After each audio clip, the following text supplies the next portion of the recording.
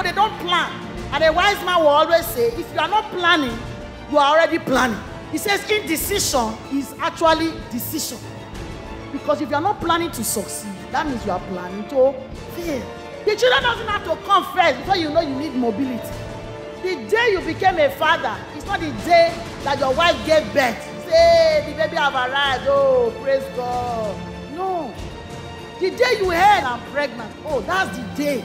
Discover that most people behave as if that baby will never be born. You want that baby to stay in the womb forever. Especially when the woman now tells you, honey, it's like I want to deliver. You say, hey, you never reach now. You never reach. No, the baby should stay 15 years inside the womb. Why? Because you did not prepare. When you are not preparing, you are actually preparing to fail.